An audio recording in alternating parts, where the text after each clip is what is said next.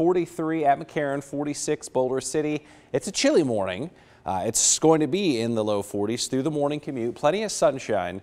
There's not much wind out there just yet, but as the day wears on, even as the morning wears on, we will start to feel those breezes from the north at about 10, every once in a while up to 15, 20 miles per hour. But the sunshine will get us back to a high of 54 today, a degree or so milder, to use that language, than yesterday. Not that it felt mild. If you were outside, even in the sun, there was a nip to the air. Here's this north breeze that has been coming in since yesterday. It's not very strong.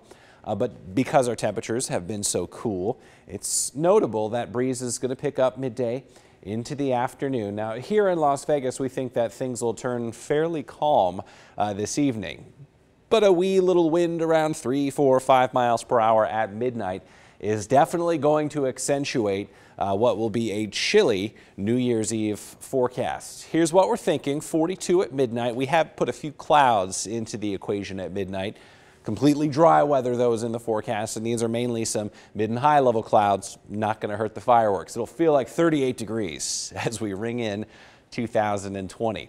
Tomorrow, first day of the decade, we wake up to the 30s. We see a high of 55, and there will be more organized clouds around for the 1st of January.